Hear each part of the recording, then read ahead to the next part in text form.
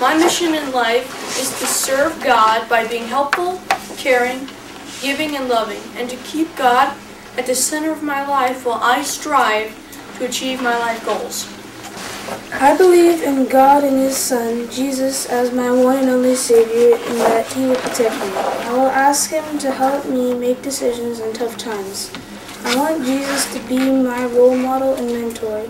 I will try my best to never forget to pray. I see my life as stepping stones. The first stone is faith in God. Faith holds everything together in my life. The next step is my family. My family helps keep me attached to the faith. The third stone is education. Education at church also helps keep me attached to my faith. My final stone across the stream of life is time. I can use my time to do missionary work and spread God's word. My mission statement is that I try my best to please God. I want to listen to what He has to say and obey Him. I would like to tell others about Jesus through singing. I want to be a wise, special, different person. I want to show that I am a daughter of the kings of all kings and Lord of all lords. The mission for my life is to follow the path of Jesus and to follow my path too. My path is to make the world a better place by using Jesus to make other people joyful.